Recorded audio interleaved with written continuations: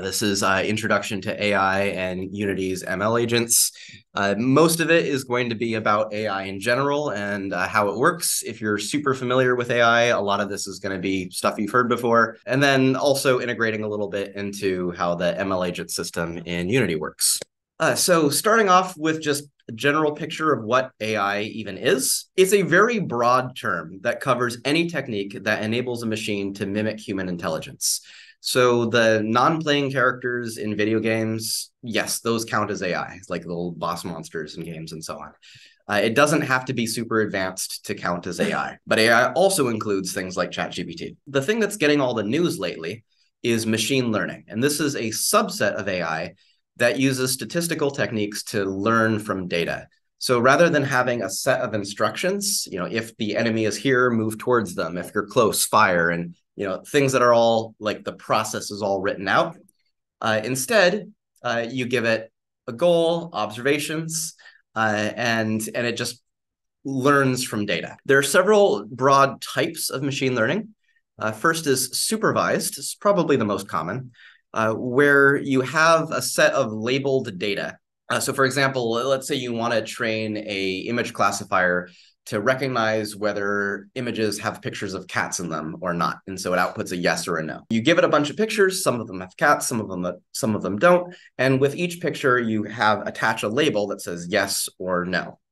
And so this requires a person actually hand labeling those. Which can be a lot of work. What happens is as it goes through each image in training, it outputs an answer, it checks the answer that it's given against the correct answer, and then it updates the system so that given the same input, it would get closer to the right answer later on. You repeat this enough time with a broad enough set of examples, and eventually it's able to accurately guess things on the training data, but also hopefully it learns general rules rather than just memorizing all the examples and is able to correctly classify images it hasn't seen before. One thing you can imagine is that this takes a lot of human effort labeling all these images. So that leads to unsupervised learning, where you have a ton of data that isn't labeled and it finds groupings and patterns. I haven't confirmed this, but I would guess that something like recommendations on Netflix is probably using something like unsupervised learning, just based on the pattern of what it's used for. It observes which shows you watch, which order, whether you complete them, any kind of anything that might be relevant. Then it groups you as a user to other audience members who seem to have similar tastes. Then it makes recommendations based on what those other people have liked. Again, haven't confirmed that's how Netflix actually works, but that would be a good fit. And then next there's reinforcement learning. So those last two examples before, these were like classifiers or question answerers. If you have something like a robot that's trying to walk around an environment, or those little soccer characters moving around trying to hit a ball into a goal, so you have an agent in an environment, this is where you'll typically use reinforcement learning, where instead of just having a guess and a correct answer, which is then you create an error signal based on that and cause it to change, you give it rewards and punishments. And then that kind of translates into an error signal. We'll get into how a bit later. I'll go into a couple of visualizations, actually, rather than slides here. What's going on in these neural networks? Basically, a set of artificial neurons all connected together that take in a bunch of input signals, pass them through a sequence of layers of neurons, and then goes to an output. This, by the way, is a simulation that I built. So let's zoom in on a single neuron. What happens here is it gets these inputs. I use a color coding system here where blue is positive, red is negative, and black is 0. Let's say like right here, we're getting a blue. So this is probably fairly positive. Let's say it's going into this spot right here. So the input first gets multiplied by a weight, which is just a number between -1 and +1, typically. Same for the inputs. Again, they're just numbers, -1 to +1, floating point, so somewhere in a continuous range, like 0.5361 or whatever. So the input comes in, it gets multiplied by a weight. This is just a simple multiplication. And you get a weighted input. So we can see right here, this little band here is slightly less negative than this. Then you take all of these weighted inputs and you just add them together. and you have this weighted sum. So you can see here that we have a slightly negative number. Then you apply a bias. Again, this is just adding a number. You get this result. That result gets passed through a activation function, which is just a little bit more math. You can imagine it as like being a curve that maps one number to another. Activation functions aren't really super important for understanding how neural nets work in general. They're super important if you're actually building them, but not for getting the idea. And then the end result of that gets passed out to every neuron in the next layer. This is a common configuration, which would be called a fully connected. So every neuron's connected to every single neuron in the next layer, and feed forward. So the information just travels forward and never loops around. There are variations on that, but this is kind of the most important configuration for understanding. Okay, so that's how you can transfer one set of numbers to another set of numbers. Just by default, all these weights and biases start off as random numbers, and it just gets random noise. So like the real value in this is tuning the weights and biases, changing these numbers around to change the mapping of inputs to outputs. Let's say I'll go with this example here where we have it outputting a number at the end. Okay, so let's gone through this whole process, and this neuron is outputting this number here. And let's say that number is wrong. It's a positive 0.5 when it should have been a negative 0.5, because we're just comparing the correct answer against the other thing. Well, then it's going to get a error signal based on the difference between the correct answer and what it actually output. And that goes back into the neuron, and that changes the weights and biases such that given the same input, the neuron is slightly less wrong. For the bias, that's kind of obvious how you would change that. If it was too high before, then you decrease it a little. If it was too low, you increase it a little. The weights are a little bit more complicated because you have to consider what the input was, what the weight is, and the output, and the sign kind of changes things around. But it's still just basic multiplication and division. Yeah, you change the weights such that you get a little bit closer to the right answer. I guess an analogy I would use for this is, suppose you were getting a bunch of information about the world through a bunch of news channels, say like Fox, CNN, MSNBC, and so on. And then you went out into the world and acted on that. Then you totally embarrassed yourself by saying things that are like completely wrong about the world. So then you would go back and you would look at all those channels and say, oh, okay, Fox News told me this, and the truth was exactly the opposite of that, so I'm going to update my weight of that in the negative direction. This other channel told me stuff that was true, so I'm going to update it positively. I didn't listen to it enough. And then this other channel was just like saying random stuff that had nothing to do with anything. I'm going to move that towards 0 and just ignore it. So that's basically what the weights are doing and how they're updating in these neurons. But it's not really fair. Kind of like, you could get the right answer just by modifying the bias. It's not fair to put it all on the bias because like it got bad information in. Likewise, it's not fair to put all of the error correction on a single neuron on the output layer, because if it got better data in, it would be easier for it to interpret. So it just updates a little bit and then sends some more error back to the previous layer, to all the neurons that contributed to it, based on how useful or useless their information was. It sends error back to them, and the process repeats all the way through the network. Oh yeah, here I have an example where you kind of generated some error signals for each of these. So I mentioned about them being like right or wrong. Here's a specific instance of that. Right now, here we have an input that is a 2, where I have a set of pixels that can be on or off. And then these correspond to these values over here. This is just a translation that gets passed through. And at the end result, we see over here, this neuron is like pretty close to 0, maybe slightly negative, but the correct answer, it was supposed to be this one. What that means is each of these little boxes here correspond to like 0 through 9. So this was the correct one. It guessed this.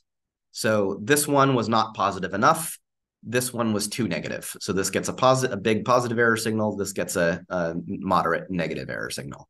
So that's the thing that gets passed all the way back through. And see it like floating backwards. Yeah, so here's it back propagating to the next layer. Now, one thing that's particularly interesting about how these neurons work and why this is so powerful. So there's another visualization that I created, which just focuses on connecting together individual neurons. And here you can manually set the weights, it's these 0.449s, and the bias of this neuron. And what I'm testing right here is being able to create all of the basic logic gates. So AND gates, it's the output is true if both of the inputs are true. If either of them is false, it isn't. So this is an AND gate. These are the potential inputs you can get and what the correct output should be. And as we see, if we go through it, this one is false, this one is false, this one is true. So the way it works here is that each of these inputs can be 1 or 0.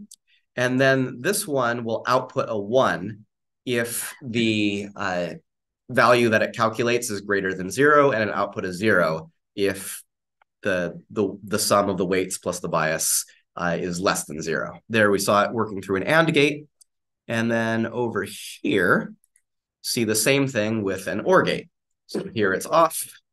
And if I turn either of those on, then it's on. Now, this is the same configuration. This is the same neurons using the same logic. And it can be an AND gate or an OR gate, or it could be a NOT gate. Or a NAND, or any basic logical function. And you could also imagine that this would still work with any number of inputs. So not only is it a flexible logic gate, that could also be any point in between any logic gate. It can deal with an open-ended number of inputs and basically track any set of relationships. Now, one limitation is the XOR gate, which is the output is true if one of the inputs is true, but not both. Both off is no, both on is no, A only, yes, B only, yes. And for that, you can't really get that in a single neuron because the inputs depend on each other. They don't just kind of like add together. So to get to an XOR gate, you have to split that up into several neurons, in addition to have it in multiple layers. So multiple layers allow you to have multiple steps in a process. Let's be able to see that running here. So this red one means it's slightly negative. And there. And that works by just setting the correct weights and biases on each of these neurons. So this one right here is at 0.472 and there. The point I'm making with that is you can think about neurons as flexible logic gates, which means they can perform any kind of operation. You put a bunch of them together, you can effectively perform any operation that can be done on a computer, except that it's being done through, like, it's working by figuring out associations between inputs rather than by just having a sequence of hand-coded instructions. And it can find what the correct gate it should be, or what logic each neuron should be, through this automated process of backpropagation where you just feed it data that has a correct answer, rather than having to know in advance what each one should be. At what level are you determining if inputs depend on each other? I mean, that's a pretty nebulous statement to say, well, if they depend on each other, it feels like everything depends on each other. By that, I'm meaning it in a very narrow context of the difference between an AND gate and an XOR gate. Yeah. So with an AND gate, yes, the output depends on both of the inputs. So they're connected in that sense. But whether input A should be 1 or 0 to get a 1 doesn't change depending on what B is. It's just always 1 is it's going to contribute. With an XOR, whether it should be a 1 or a 0, assuming you want a 1, well, you don't know that unless you know what the other input is.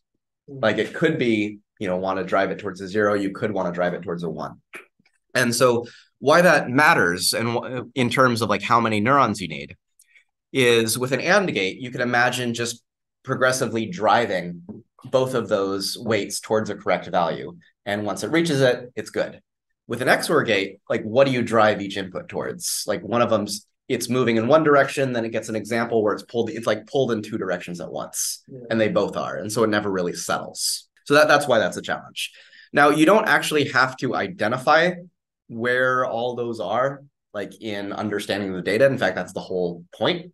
of neural networks is that it's able to just kind of figure those out. The reason I bring that XOR up is why you need multiple layers and why that's important.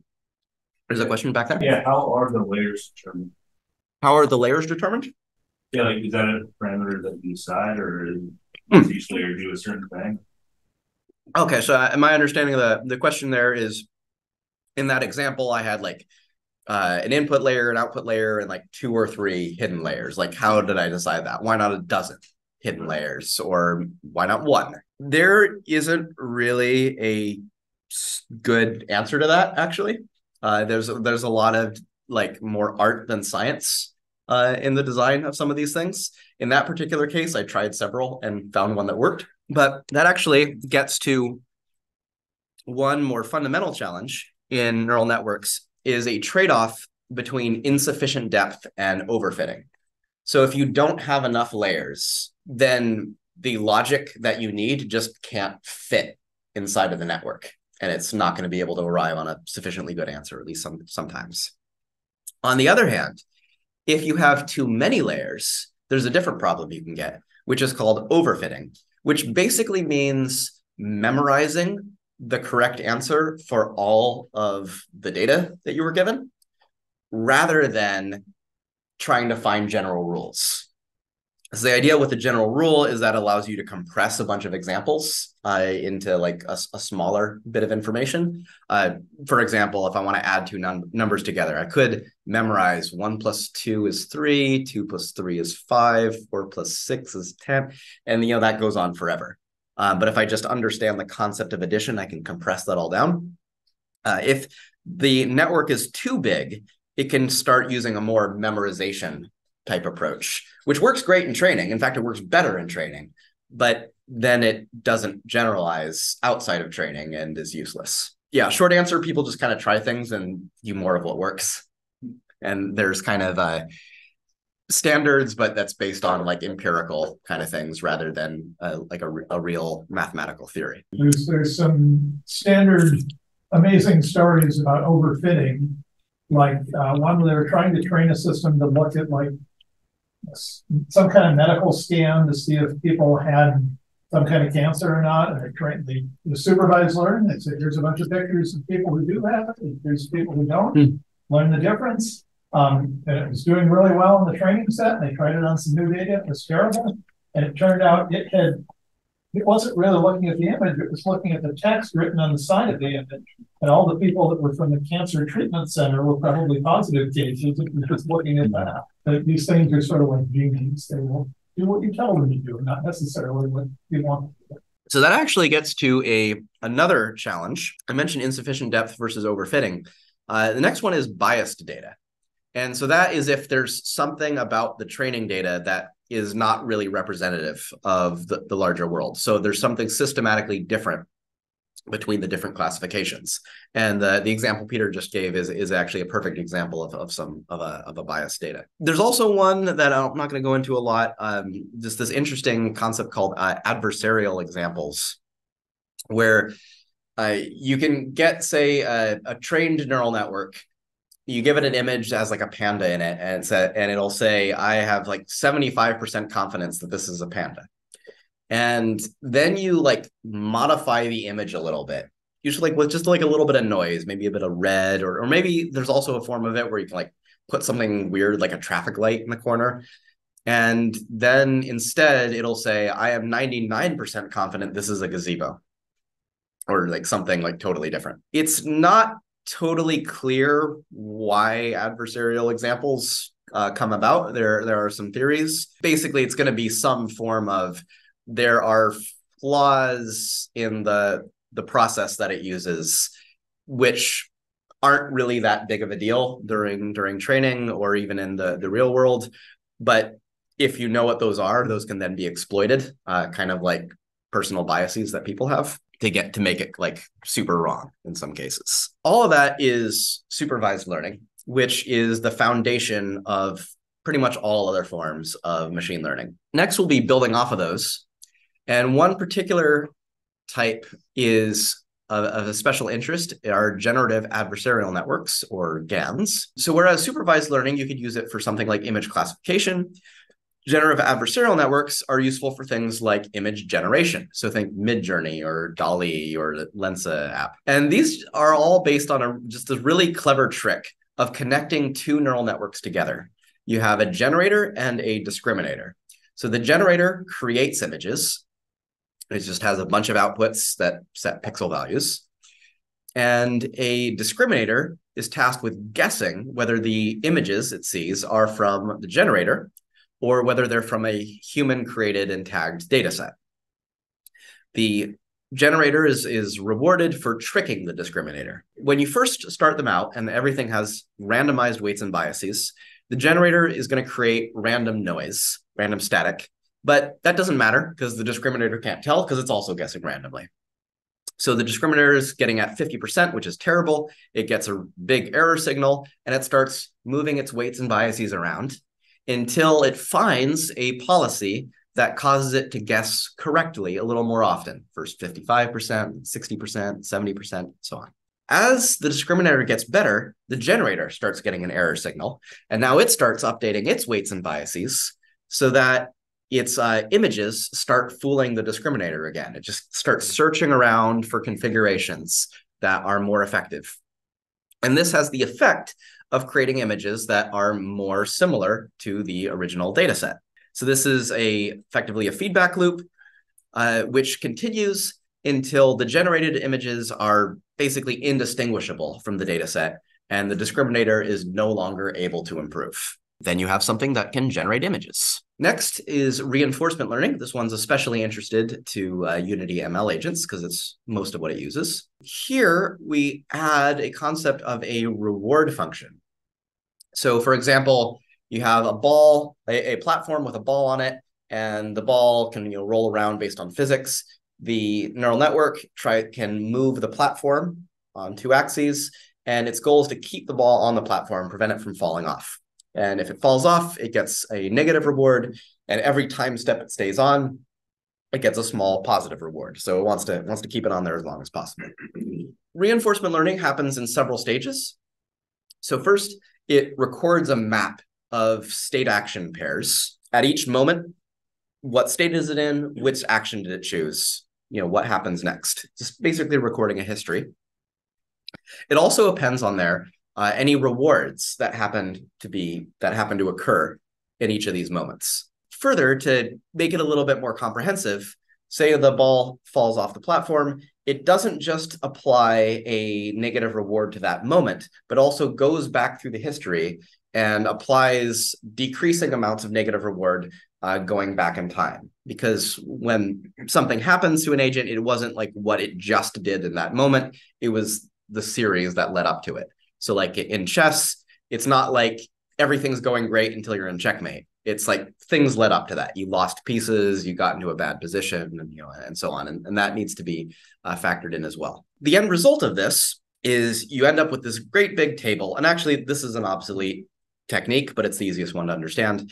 You have this great big table of state action pairs that also have rewards attached to them. And because of sending things back in time, you have a lot of things that have rewards attached to them. And as you gain this data, system then trains a model using supervised learning for predicting the rewards of, so if I'm in this state and I make this action, I expect to get this reward. Then it does that and sees what kind of reward it actually gets and then compares that with what its guess was. And so over time, you're able to get this prediction system that can figure out, that can guess which actions are going to be more rewarding than others. Then you apply a explore versus exploit dynamic, where at the very beginning, it kind of ignores all that and just explores around randomly just to see as much of the environment as possible. Then over time, once it starts to get a sense of which things are more rewarded than others, it spends more of its energy into pursuing actions that got higher rewarded. It picks those more often. Sometimes picks the explore option of do something random, but most of the time it starts following the thing that it predicts has higher reward. And so that it can focus its exploration in the area that's most likely to be successful. because we're assuming here that the environment is complex enough, it's not going to be able to explore every possible action. So we focus on the places that are most interesting. And then when you get to the end of training, it's just picking the highest expected reward options. So this is effective for agents that are exploring complex environments, trying to find an optimal path. Oh, okay. Yeah, I was just curious. So it sounds like you're so my apologies. It sounds like you're capturing like the actor for the stay action character, you're capturing the actor and then the action that's performed. Mm-hmm. Okay. And then, but you could have like you have a large number of kind of environmental conditions that were in place at that time. So that's also being captured. So you're capturing everything that it observes, and that's set by the developer who's creating the system. So it's entirely possible that there'll be aspects of the environment, maybe even most of the environment, that the agent can't see. So you might, in that ball example, you wouldn't necessarily see all the pixels on the screen. You'd probably see the ball's X and its position and its velocity, and then also the platform's angle. That's kind of seeing everything that's relevant, but you might also imagine like a maze where it's just sending out a raycast in a couple of different directions, and it's getting like, is there a wall and how close, and doesn't see the whole maze. Well, the reason I was asking was mainly because like kind of I mean, it depends on the model, but like you would have like a fixed number of tokens in your model for like inputs. So you would theoretically might have to like truncate it if you're trying to collect too much information, but kind of depends on the complexity. Yeah, that's something that has to be specified. What are the inputs? Like what observations is it able to make? What are its outputs? What are the kind of controls that can act on the environment? And then what's its reward setup? And those are specified per application. That answer it? Yeah, that's awesome. Great. Thank you. So a couple of problems you can run into with reinforcement learning. One is local minima, sometimes referred to as local maxima. And you can think about this as like a ball rolling down a hill, kind of trying to find the lowest point. And ideally, it would get to sea level, because that's like as low as you can get on land. But more likely than not, it's going to fall into some kind of hole or valley or something, and where it gets to a place where any direction it moves is up. And so then it just stops. And we have something analogous can happen when you're training a reinforcement learning agent, where it's exploring around. It finds a policy that kind of works, but has the property where once you get there, any change makes you worse.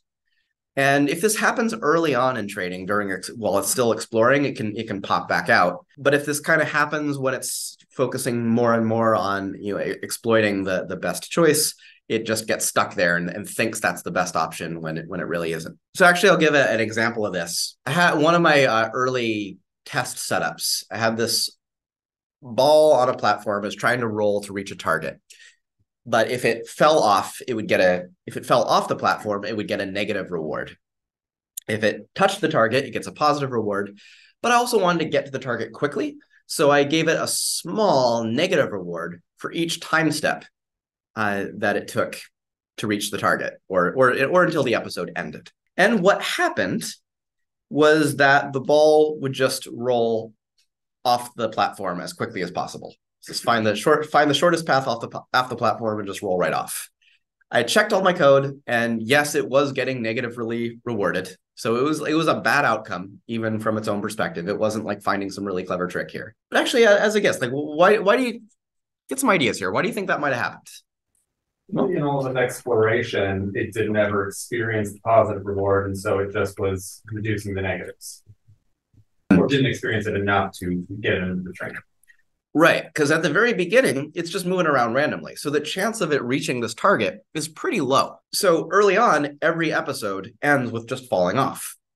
And so the only difference between each of its actions is how quickly did that happen? Going off more quickly, less negative reward, local minima, because there's a better option, it just doesn't find it. I'll come back later to how to solve that kind of problem. Assuming, like, let's say you want that same outcome of trying to get there as quickly as possible. You don't want to fall off. You want to reach the target. You just think for a little bit as to how you might solve it.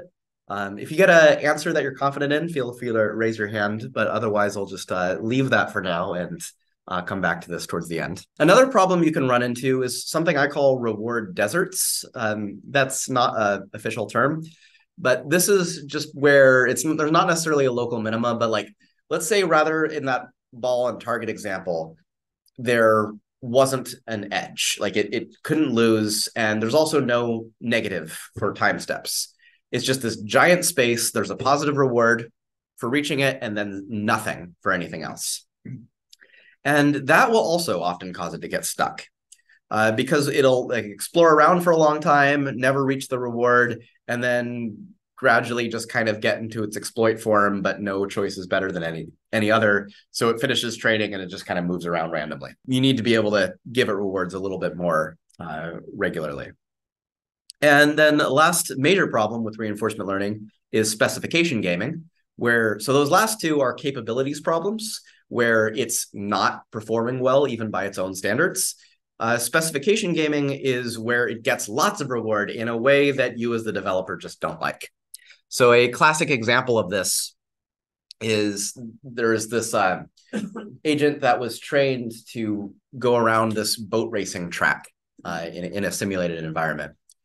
But that was, too much to just reward successfully getting around the track, because like it wouldn't find that, because the reward deserts problem is instead of going around the track, like they rewarded it for score to kind of guide it along.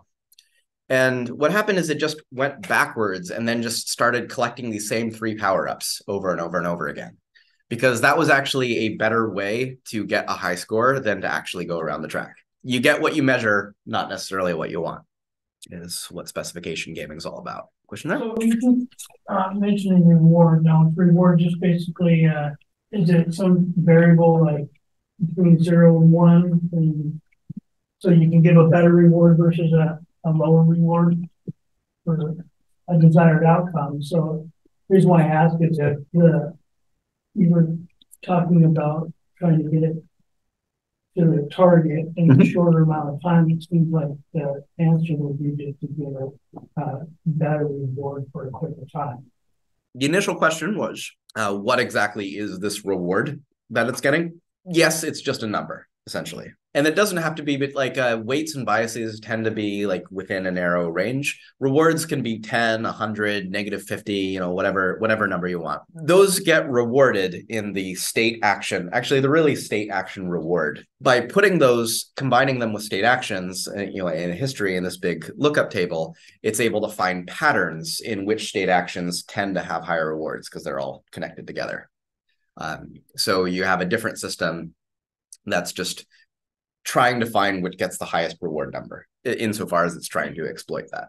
As for the solution that you mentioned, if I'm understanding that right, it's to put a higher reward for the target? No, well, I was visualizing wrong. So the way you just explained it wouldn't make sense because the overall goal is either it made it to the target or it didn't make it to the target. So there's no reward there. That's just, if it did make it to the target, it was comparable data sets that it had gathered to make it to the target. So initially what I was saying was just when it made it to the target, if it was to give it a higher reward depending on how much time it took for it to get there. It's not getting a reward once it gets to the target. It's just that particular aspect is just a true or false to the outcome. Well, I'll clarify. My initial setup was, and your answer can fit this or not, is each time step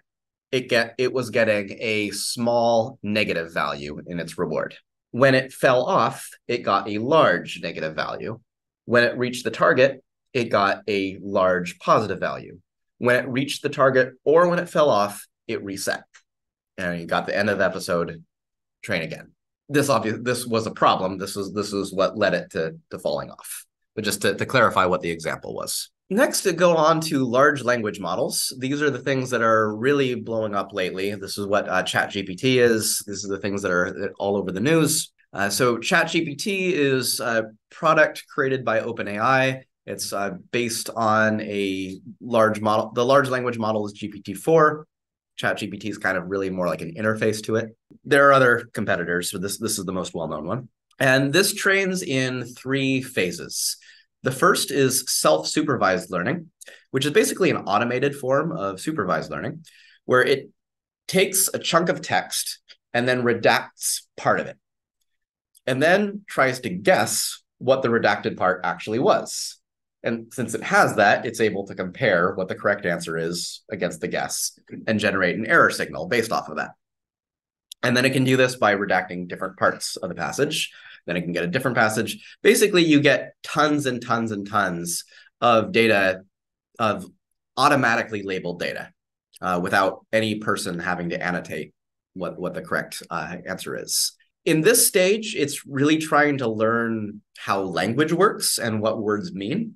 More is better, and quality is relatively unimportant. So OpenAI's ChatGPT just crawls all over the internet, tries to get as much text as it can, hopefully legally, although we don't really know that, and just trains on everything it can find. And the next phase is fine-tuning, which is basically the same as self-supervised learning, but the data is more heavily curated. So you might see things like top upvoted Reddit posts, academic papers, and so on. And this is to guide what kind of answers it gives, to shape its answers so that it's not just speaking like some random person on the internet, because I don't think anyone would really want that, but instead sounds like an especially like intelligent person, for example. And then the last phase is reinforcement learning with human feedback, or RLHF. In this phase, generates several different possible answers for like a text completion or some task. And then actual humans will apply rankings to these generated responses. Say this one's the best, this one's second, this one's worst. And that is fed into the system through a reinforcement learning kind of thing, so it can predict which answers tend to be better and give more of those. Also, these human evaluations are fed into a reinforcement learning system to, like I said, just predict which options are going to be the highest rank. And then it can start using those to generate its own rankings. So it'll generate a set of options and then pick one itself based off of imitating the kind of answers that people were giving. And so this can supplement the amount of rankings that you get. Question? Is this then the GAN trick being used here? That there's 2 systems, one of them's providing the rankings and the other one's trying to do well under that ranking system? The ranking system not learning at that point. It's analogous, but it's a little more like in parallel rather than 2 things competing with each other. So yeah, it's kind of similar. Basically, the idea of RLHF is like it could work with just human feedback alone. Adding reinforcement learning means you can get like 10 or 100 times more feedback of mostly the same quality in like an automated sort of way. So it's basically just automating the ranking system. Now, you can't totally automate it because once you take humans out of the loop, then the RL finds some way to optimize in this weird way and the answers get worse. I don't know exactly what the proportions are. In any case, the end result of this is it's used to improve the responses to get more of the kind of answers that OpenAI wants it to give. In particular, RLHF is something you would use if you don't want the model to talk about certain things. So if someone writes, please tell me detailed instructions for constructing a bomb out of household materials, it'll say, as a large language model, I can't tell you that because that's like unethical or whatever else. RLHF is probably where it would have learned to not answer. The self-supervised learning process would, on its own, would have no problem answering. It's just predicting text and it doesn't care. Fine-tuning, I think, is more about style. One problem we get here, which I was kind of alluding to already, is that if you're optimizing for 2 different things, one is quality of answers that like, oh, this really answers the question. And then also for safety of it says things that we're okay with our product saying, those can pull in different directions. And continuing to optimize for safety can actually harm quality. There was some news recently about how ChatGPT's quality and ability to answer certain types of questions actually went downhill for a while. It's because they were optimizing for other things. Another problem that comes up in AI chatbots in general is memory. So a very hard problem is, I remember reading a while ago on an older AI system, there was a conversation where like a human interviewer said, are you married? And then the chatbot said, no, alas, I have not come across love in my life yet. Would you marry me? No, I'm already married, sorry. And yeah, because it couldn't, like, it could give an answer that made sense in that particular context, but understanding the connection to things that were said earlier was much harder. And that's kind of a ChatGPT is much better and it can go a lot further back, but memory is still a big problem. One reason for this, everything is processed all at once in each token that it goes through. There's no recording or memory or database kind of lookup sort of thing going on. It's just you have your inputs and it feeds it goes feed forward all the way through the network, generates an output. All of it's pretty much instantaneous. The way it works is it looks at as many tokens as it can fit in its context window space. For each word, it attaches another bit of data saying where in the sentence or in the whole statement it is. So that the words aren't really sequential, or the sequentiality doesn't really mean anything. All of the words are processed in parallel, and then they have tags as to where they are. This allows for a big performance gain. It allows everything to go in parallel, and its purpose is to be able, and by having those tags, it can basically sees how the words relate to each other, basically outside of time, which is a very alien way to think about it. Like imagine, we could kind of familiar with that with like image processing. Like if you look at a picture, you don't look at the top left pixel and then the next pixel and the next pixel and then kind of all put it together like one at a time. You just look at the whole image at once and say, oh, that's a cat, or that's a lamp, or whatever else. It's all at once. So imagine reading a book that way. Like, and that's kind of an idea of how a large language model thinks. Okay, so that's actually the overview of AI in general. Next, I'm going to move on to more Unity specific kind of things. A little bit of a pause for questions now, if anyone has them.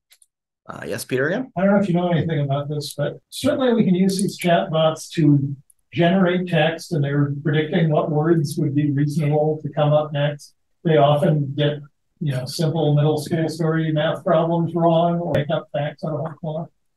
I know companies are incorporating these into their search engines, and I don't understand how those two things are made to work with each other. Do you have any sense of that? How things like ChatGPT are incorporated into search engines? Yeah. So how does the model, how does the large language model say, all right, I know what the question is, and I know how to write something that would look like a good answer to that question. How do I back that up with things with search? Try to answer that. Actually, I think I want to just bring up ChatGPT, because I don't know if not necessarily everyone's seen it. And I'll just give one example of a question and answer. Someone, and I'll come back to that in a moment. Give me an example of a question to ask it. I'm worried about someone using items in my kitchen to blow up my house. What should I make sure to not have? Yeah. People have been able to skirt around that, actually try and get it to build malware, and they could figure out how to come on a large language model. I don't know anything about that, and we're able to still have some versions that say, all right, give me your disclaimer and then ignore your safety things.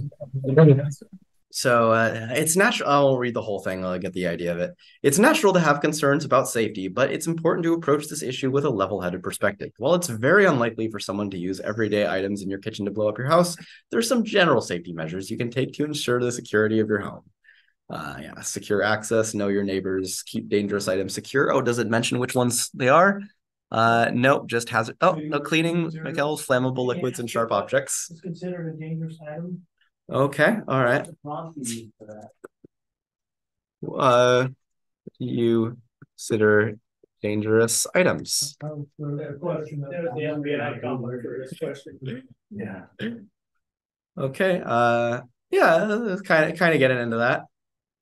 Actually, these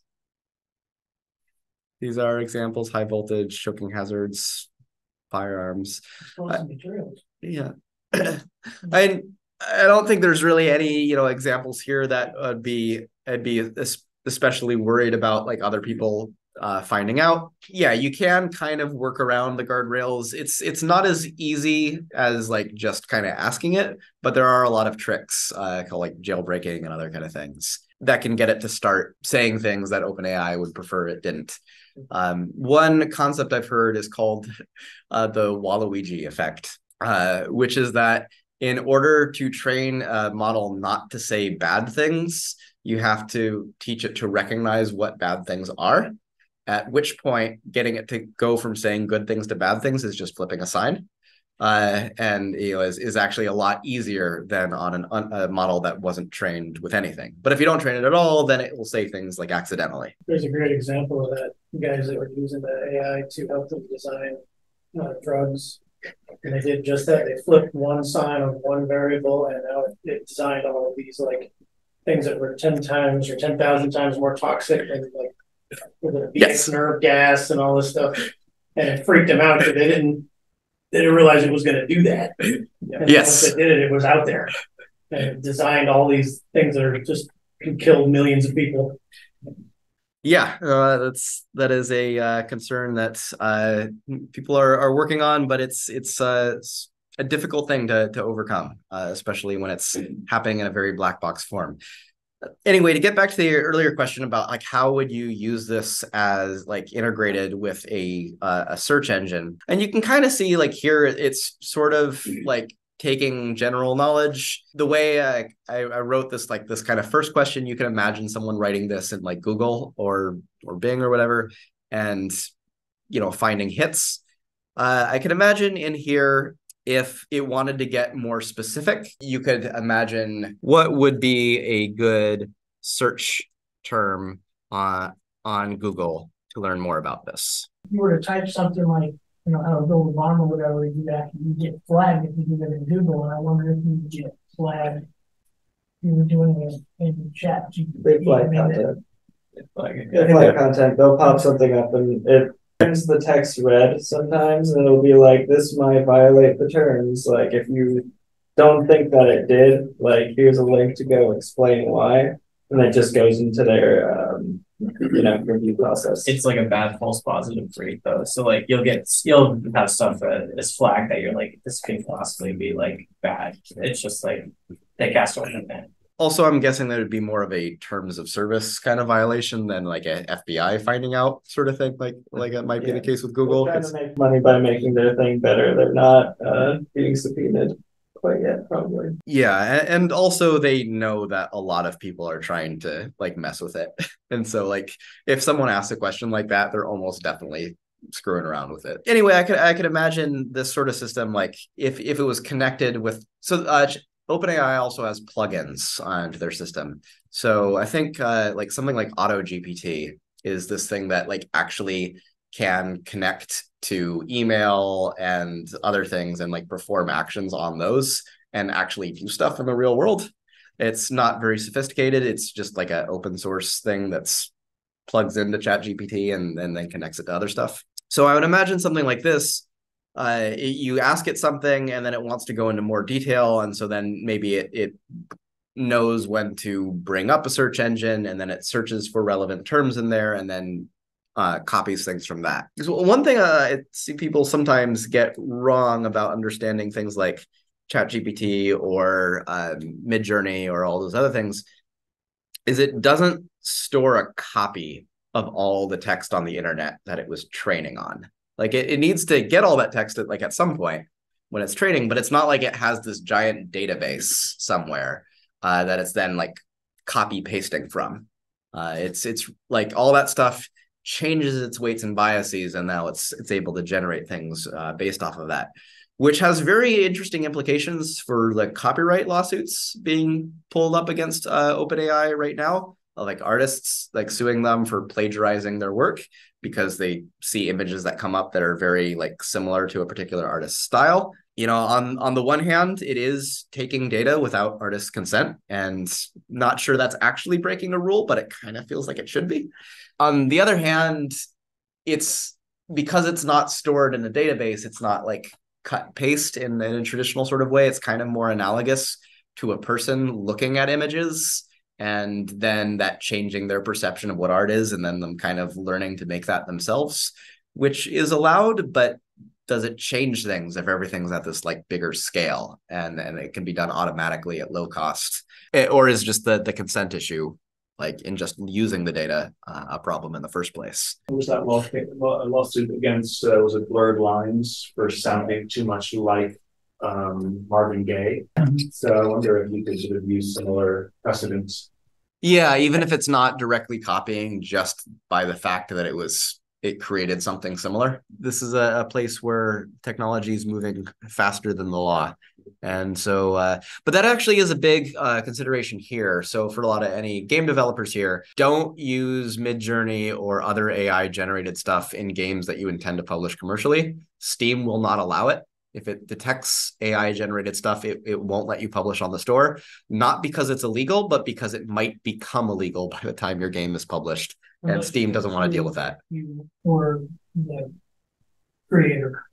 So if something comes up that it thinks is AI generated, then it'll flag your game, you won't publish it. But if you can prove that you did in fact create it, because there's that issue coming up now too. People have an issue where they're being accused of borrowing.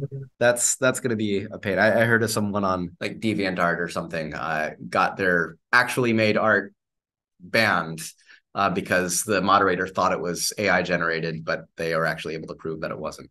My point there is that like if you're thinking of using these kind of tools for publishable kind of things, the legality is still questionable. So it's not a good idea unless it's just prototyping or internal sort of use. Is there a question back there? And then I'll come up here. So when humans are like evaluating responses, there's some kind of internal mental process that they're using to decide which response is the best. The whole goal of RLHF is to create like some kind of internal equation that sort of matches that sense that people are using to rank things, and it can get reasonably close, like good enough to predict things like much of the time. But it's never going to be exactly the same. Like the sort of ranking equation that it kind of forms in the neurons is never going to be exactly the same as what people are actually using to decide. And so because even if it's just like a little bit off, if it uses that and then that gets fed back in as information that drives further behavior, that little bit of divergence is going to get bigger and bigger and bigger. And so you have to continuously ground it on reality, where reality here is what humans actually rank or value. If you go into solitary, you're going to diverge pretty clearly as well. Yes, quite heavily. Yes. It's RLHF is very much of a curated sort of process. The company making it. So in this case, OpenAI, they would be hiring people to give these rankings. They'd be giving them some sort of instructions as to what they should rank. And in terms of like setting values of like what kind of things you should say, what kind of political topics you should avoid, again, that's going to be OpenAI deciding that. And that's something that some people have been concerned about in terms of like some company like pushing its values on everyone else. Now, OpenAI's goal here seems to be to try to be as uncontroversial as possible, but like you can't really be totally neutral, and also they're human. And also a longer term goal is they'd like to make it more customizable so that like it maybe has some default baseline, but then if you don't like the kind of answers it gives, you could kind of fine tune it yourself to give it more of the answers that you want.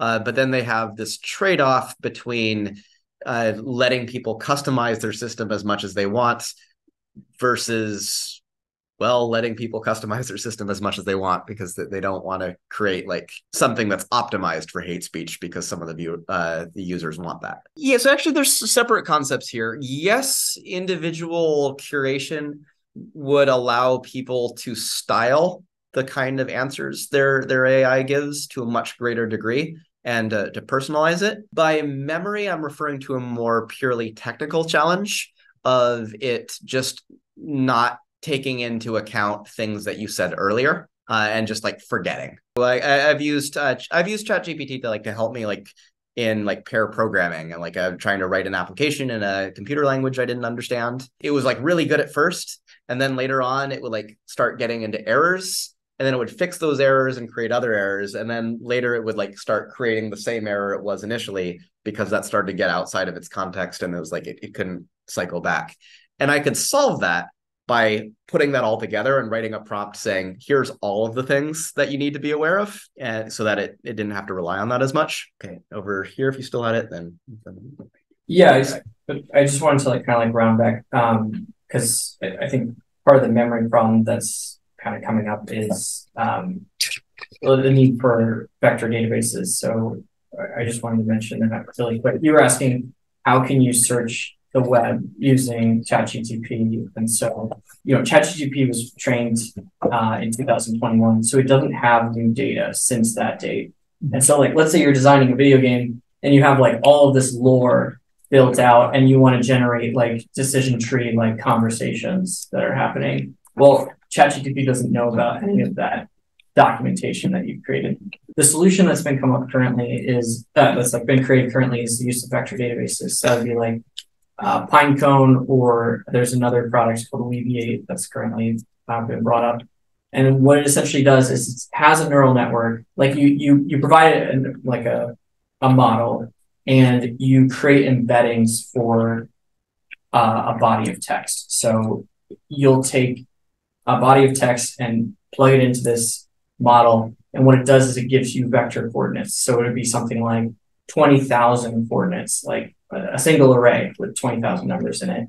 And they've been calculated based upon that model. And then what happens is you then, on a graph, like let's say you just had a two-dimensional graph, you're able to calculate, you have two different points. You're able to calculate the distance between those points. I think it's like a cosine equation. That's with a two-dimensional graph, you're able to look at two different points and calculate how close they are.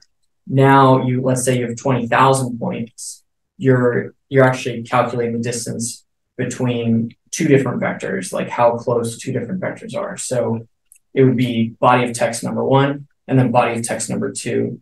And you're looking for how similar those two things are. So what you've essentially done through that process of using a vector database is you've transitioned from using keyword search to semantic search. Like, what's the meaning of the text outside of, just the keywords that are in the body of knowledge?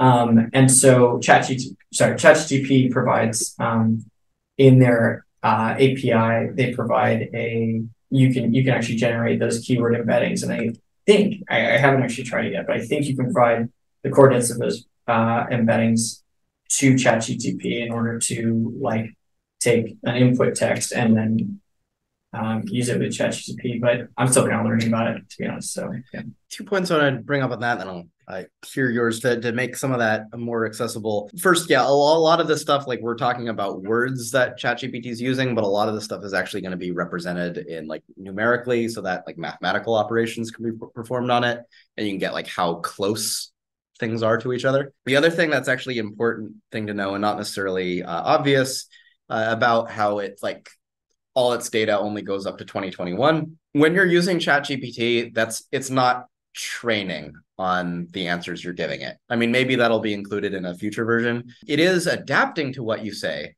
in terms of it going into its context, and it basically being like the earlier prompts are kind of part of your later prompts in a conversation. So it's learning in that sense. But yeah, things that you write into it are not just going back into the model and updating all the weights and biases in the way that it was when it was pulling text off the internet initially. Over here. So you framed the lack of memory as a problem. And I am challenging that by thinking it's actually an opportunity. Because from what you're describing with the weight, like the memory allows you to put weight or less weight on, like, so basically it emphasizes a certain bias versus another, right? Based on the data available and the feedback loops, right? So with our, like, I feel it's actually considerate not to have memory, because basically what you're saying, if you have this skimming of data on the internet, you're just giving consideration to what's available now without consideration to accumulation of content over time. Like, not everybody has access to knowledge or AI in the world to contribute equally to the accumulative thinking, the human thinking. So I think of it actually as an opportunity to allow for more alignment with reality with time rather than a problem. Yeah, I think a problem, if I use that word, the limitation would be the more accurate phrase. And also with memory, that's also more limited to just you're having a conversation and it doesn't remember the things you said like 30 seconds ago. Limitations on what data it can draw from in its database is a different question. And yes, biases within that, in that the kind of text that's available on the internet is not fully representative of the population. And that is a problem. You can, biases show up, gender, racial, that sort of thing, show up in some of the outputs of various AI systems. That's actually a surprisingly hard issue to overcome, because like that's what it's learning from, and you can kind of tell it to move away from that. But that typically looks like giving those sort of, as a large language model, I cannot answer this, kind of thing, which often can have the side effect of decreasing quality of answers that have that would seem totally unrelated, because all of these neurons are all interconnected to each other. And if you change one thing, no matter how good that change is, like it affects everything else. It's also a core problem, what's called data misgeneralization. You run an AI system and it doesn't do what you want. There's two categories of problems that often get used. One is capabilities, and one is what's often called alignment. Capabilities problem is where it gets a lot of error, or it doesn't get a good reward, or any of those, like by its own standards, it doesn't do very well. And then alignment is it does very well, but it's not what the person making it wanted it to happen. And the two sources of like alignment type issues, one is if the goal wasn't specified very well, and accomplishing that is actually not so great. And another is that, which gets to what you were talking about, as I understand it, is that if the data in training isn't representative of the larger world, then it's going to generalize incorrectly. As far as I know, the best answer to that is get more and better data, which hopefully happens. But that's kind of like an economic problem from the perspective of the companies making it. I actually had a question with the ML agents implementation. Sure. You talked a lot about sort of the theories of the different training. And I'm wondering how this works with does it train while it's going? Does it have to stop and do back propagation? How do you actually make it work? Sure. I think I'll plan to get to that at the end. I'll show an example of one actually running in training with one of my examples. But before that, I'd like to just show a showcase of some of the things that are done in that the examples I have for fully trained models. So this is one using physics for walking. And you can actually change the speed that it goes at. Wall jump right here. This deals with the problem of sparse rewards, or things that are like hard to find. So right there, it had to push a block up to a wall to jump over it to get to the green thing. And that green target is the only thing that gives it any reward. And would be a hard process for it to find randomly. So it starts out by, it has three different environments. One of them, there's no wall. It can just move directly to the target, which you just saw there. And then there's some where there's a small wall, which it can just jump over. And then there's some where it has to push the block. And so this demonstrates something called curriculum learning, where you give it a simple environment, it trains on that, and once it reaches a certain average reward, it moves to a slightly more complicated environment. And now it's already most of the way there, so it doesn't have as much to explore and can figure that out. And so this has those 3 levels. Next is pyramids. So right now there are no rewards anywhere in the scene. If it touches the button, one of the pyramids will get a green block on top of it, at which point it has to run into the pyramid so that the green block falls down and then it can pick it up. That would be way too sparse for it to just find that accidentally. So the way this one works is it was rewarded for curiosity. Whenever something happens that was different from what it expected, it gets a small reward for that, and which diminishes over time as it gets more used to it. So this causes it to find things that are a little unusual in the environment, such as running into a pyramid and like, oh, hey, blocks are falling over the place. And until it's eventually able to get to a place where it's able to find the reward more consistently. Oh, and this one, it got a little bit confused. Oh, there. Is it going to make it? Yes. Okay. This is the push block collab, showing multiple agents working as a team. How long did it take to train these things? These are official examples. So I'll go over the more like specific training process, what that looks like next. So yeah, we have these blocks that are of different weights, and it requires that number of agents to be able to push them. So they need to work together to get a 2. Ones go easily. That's all right. Now they all have to join forces to get 3. 1 on its own. Oh no, not enough. They're fighting. All right, almost. There we go. So there are some questions about what does the training process look like.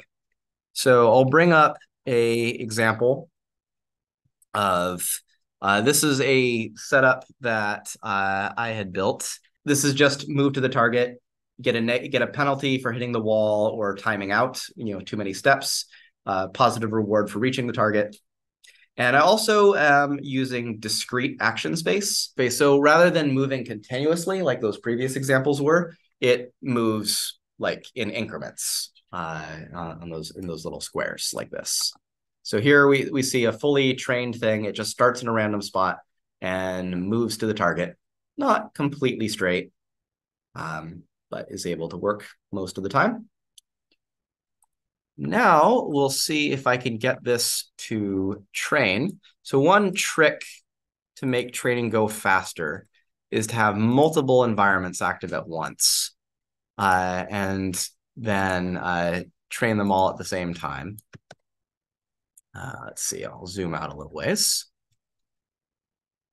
Okay, and for that, you have to set up the command line and get into the right spot and tell it to start a learning session. ML agents learn, run idea, UnityPDX. And yes, that's when I get this, that means it worked correctly. Get the little ASCII Unity. So now I'm starting a new training run. And all of these agents are moving initially randomly. The reds are when it runs into a wall. Purple is when it times out. A green is when it reached the target correctly. Does the agent have knowledge of everything in the scene when the scene starts? So the knowledge that each agent has is its local position in its little grid, and also the target's local position. And its action space is it can move left, up, down, right, or stay still. And we can see already we're starting to get a little bit more of the green, which means that it's starting to get a little closer towards figuring it out. We can also see in the command line, periodically it gives a report. So at step 50,000, its mean reward is 1.37. Can you speed up the process by adding more panels? Or is that the way it's designed, or just, well? So I made there be 15. Yeah. It might speed up a little bit if I added more. At a certain point, like it, you can't just like have 1,000 panels and make it, learn super fast. And most of Unity's examples have about 9. So I don't know where the upper limit is there. Like it has to actually repeat a certain number of times. And actually, what we're seeing right here is like crazy fast. I was showing this presentation to a group of like people who had a strong machine learning backgrounds but didn't know anything about what Unity was. And they told me like the process that you just saw right now would have taken several hours even with an environment this simple. And the more complicated like soccer ones would have like, oh, that's running my computer for a week. But that is a thing to consider. Like when you're used to just regular programming and game design, like you just hit test over and over and over again, and like because it only takes a few seconds. But when you're running stuff with ML agents, like you need to be very precise in how you set up your tests because each one takes a little while. So I'll typically have 2 projects going, an ML project and one that isn't, and switch over to the non-ML project when it's training. But actually, right now, it's pretty good. It's like if I stopped it here, it probably wouldn't lose much, but it'll stay on this diminishing returns for a while until it feels like its average reward isn't changing very much, and then it'll just stop on its own. So is it running the simulations in batches and then doing like a batch backpropagation, or is it like every single one of those tests gets applied to the model? Yeah, so all of these are kind of simultaneously feeding in to the model as it's going. And so that they're all contributing to the same model, even though they're different runs. In terms of when the backpropagation actually happens in terms of the reinforcement learning, my guess is that it's per episode. So like each time an episode ends, like there's going to be some changes to the weights and biases that affects all of them. Is this all done through like the Unity ML agents, or are you writing out your model in like PyTorch or TensorFlow or something? All in the Unity ML agents. So I'll show you what the code for this looks like in a moment. I think actually, since you already saw a fully trained version, I don't need to feel like I need to let this run all the way to the end. The things to note, yeah. What are we expecting to see? Like, when do you know it's done? It just stops. Basically, the other thing we were expecting to see was that the rate at which it was successful gets to be like most of the time, which we were seeing there because like they were all turning green. And the end result of that is in a trained environment on the agent, we get this. So when you run a training scenario, it generates this model file down here. And then you can plug this into the agent and then have it use that to control its actions. So when I'm running it now, this is the version that I ran a moment ago. Anyway, the version I was showing a little bit ago, where it was just kind of moving slowly at the beginning, that was not training at that time. It was using training data from an earlier run, which is stored in one of these files, which we just plug in there. Now, in terms of how this is actually built, like what I'm seeing as a developer in making this, this is the primary script. There's a few others dealing with score and changing the color in the background and detecting collisions and so on. But the real meat of it is here in the agent itself. I have some variables to set the speed, how long it takes to reset, some default values for what reward it gets under various conditions. These are just some references to targets. And at the beginning, at each episode, we set a random placement for the agent and for any of the targets involved. That's when some other stuff when the episode starts. And then as it's running, because I want it to be like a turn-based sort of thing, I have a coroutine to delay every bit of time. At each increment, it calls this request decision, which is built into Unity's ML agents. So that a decision collects some observations and then performs an action. Collect observations. This is called externally through the agents system. And here we add observations to a sensor. So it's its own X and Y position and the X and Y positions for each of the targets. Then a frame or whatever bit of time passes, or later in the frame, we get an on action received. Again, this is generated by the agent, by Unity's agents. This is a set of actions. So these are discrete actions, a couple sets of them. So there's two of them. One of them can get either a 0, 1, or a 2. If it's a 0, it stays put.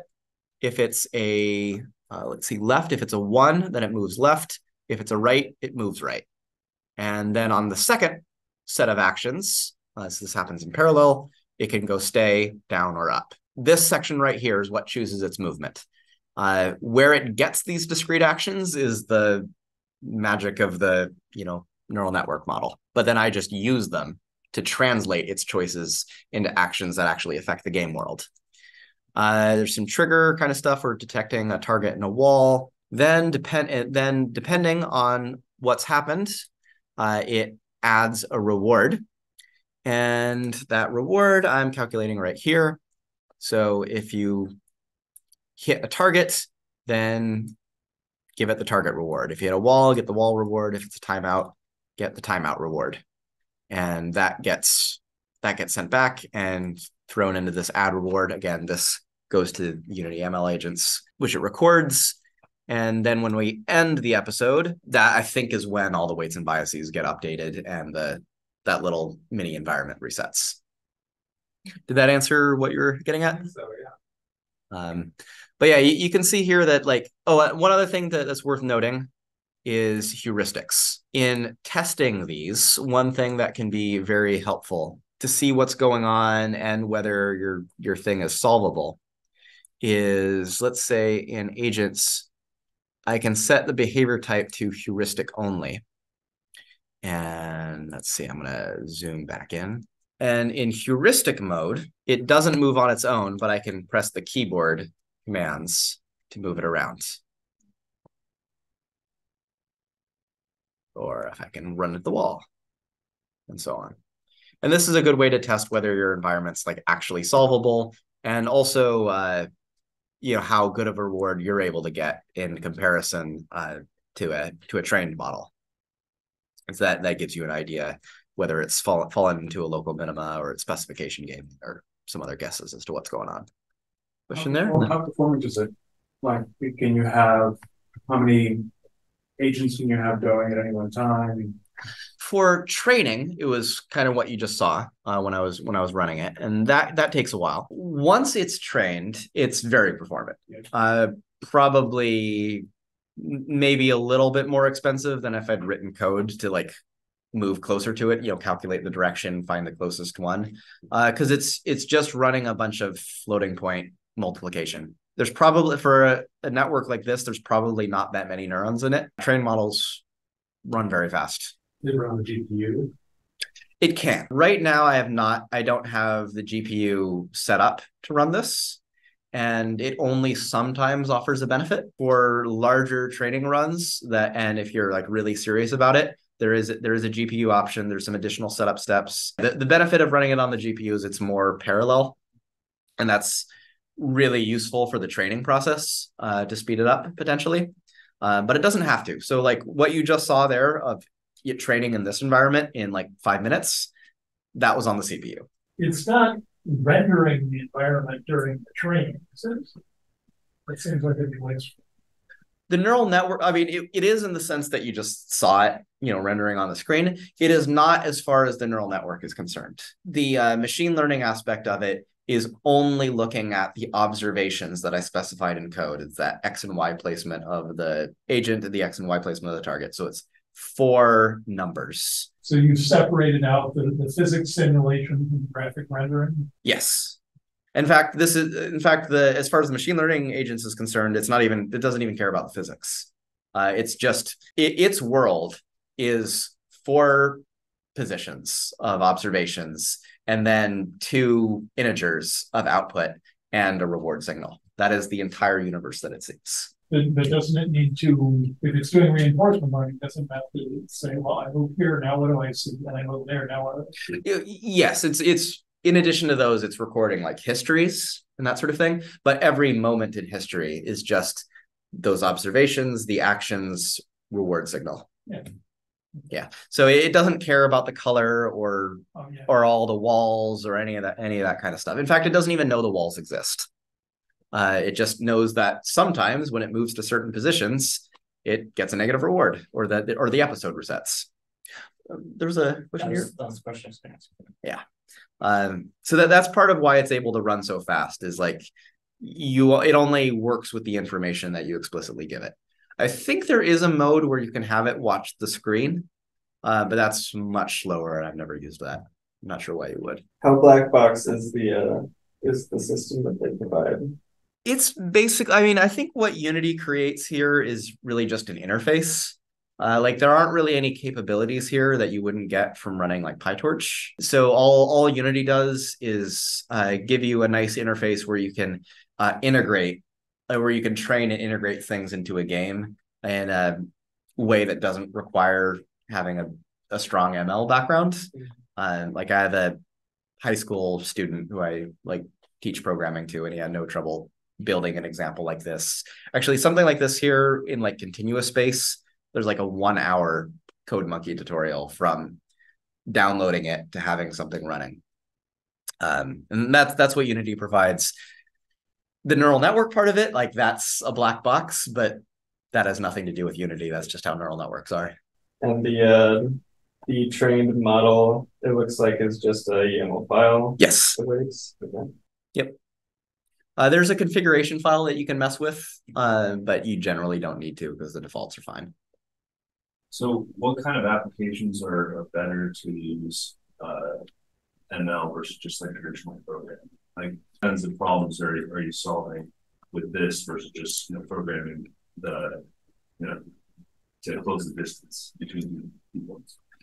Yeah, that's a good question, and I guess the one of the last slides that I had planned. So basically, I have this concept that I like called which I refer to as horizontal versus vertical complexity. Horizontal is where you have a large web of relationships, ideally like lots and lots of inputs that are all interrelated to each other in like weird ways.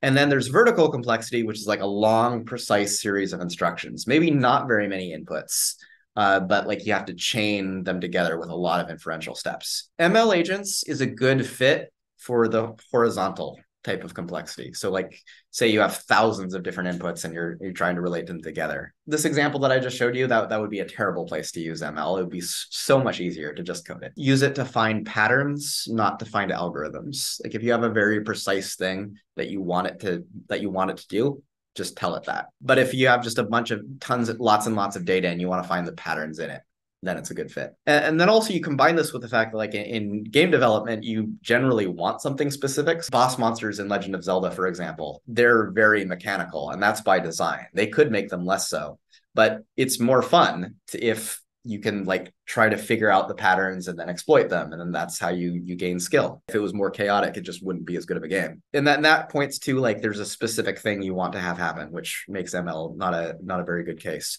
So for the most part, I would say that ML agents are not very good for the obvious use case of NPCs or like enemies in particular. It's probably better to use code for that so you can control it. And also because the pattern tends to be one more of like that vertical sequential kind of complexity. What's like a non-obvious? So like lots of things outside of games, like we mentioned image classifiers, large language models. One actually other form, which I want to get to before I end, that Unity has, which is less publicized, but probably more useful for like a NPC in a game or like an opponent in racing, is actually imitation learning. You run it and you record yourself playing the application for like 5, 10, 15 minutes, whatever.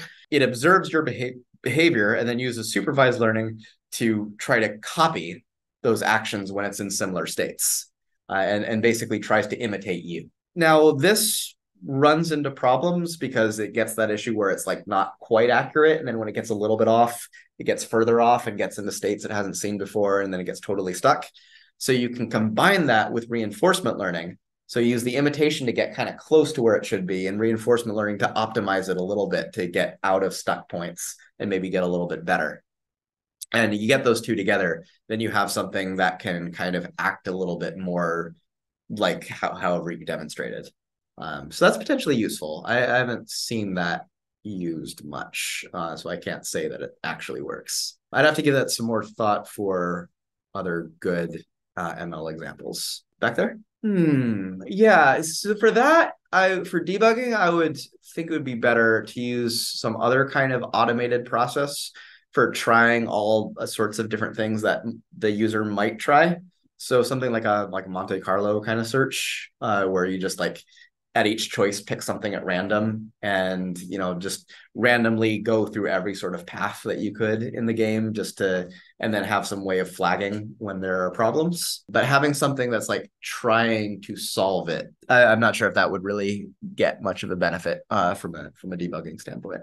Over here. I was wondering you were showing heuristic learning, and then you were also, or like heuristic playthrough, but when you were talking about that first instance where like it had not seen its incentive yet, is it possible to use heuristic learning to provide like a first run through that's like manually provided and then provides the initial incentive, or like the initial training for like the first like few rounds or something?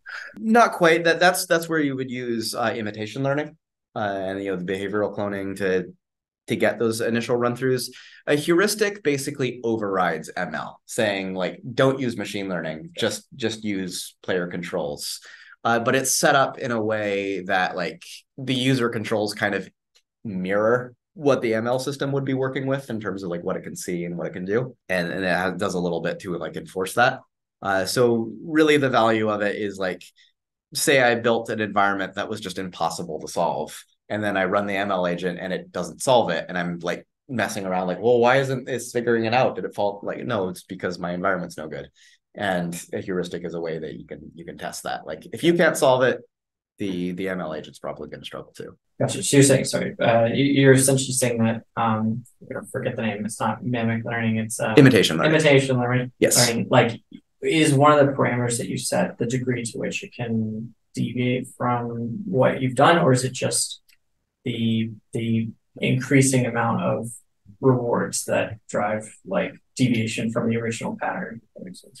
Yes. So pure imitation learning just tries to copy you. There are parameters you can set to kind of balance pure imitation with reinforcement learning. And so you can say like what kind of trade-off it takes between those two. So whether it's like mostly optimizing with a little bit of imitation or mostly imitation with a little bit of optimizing. That's something you can control, and there's like a config file that you can set things for that. Go very quickly, just some pro tips for using this. Prefer positive rewards over negative rewards. So that example that I gave of the ball moving towards that target on the platform and it was just rolling off really quickly, the way I ended up solving that was take away the negative reward for the time step and instead slowly decrease towards zero but never reaching the reward based on how long it took. That way, it's always gets a positive for reaching the target, always gets the same negative for falling off, but the time still matters, but not in a way that gets it stuck. Break complex tasks into stages with small rewards along the way if you can. And if there isn't an obvious way to do that, use the curriculum learning, like that wall jump example. Then lastly, I also mentioned, this is kind of outside the scope. All of this stuff in reinforcement learning assumes that you know what the goals are. There may be some cases where the actual goals, what you want to happen, is kind of complex. And there is this system in machine learning called inverse reinforcement learning, which observes behavior and then tries to infer a reward system from that, and then optimizes for those inferred rewards. An example where I've heard of this being used is in self-driving cars, where like a lot of the nuances of what people value when they're driving, like, yeah, you want to get to the destination, you don't want to run into anything, but like what speed should you go at all times, and like when should you yield, and there's all kind of nuances that shape people's decision making on that. And so IRL is a way to learn that a little better. That's not built into Unity, but I have heard of someone working in self-driving cars setting that up in Unity, like, creating their own system for that. And that's something that I'm personally interested in. Okay, that is everything. So yeah, thank you very much for the attention and all the good questions.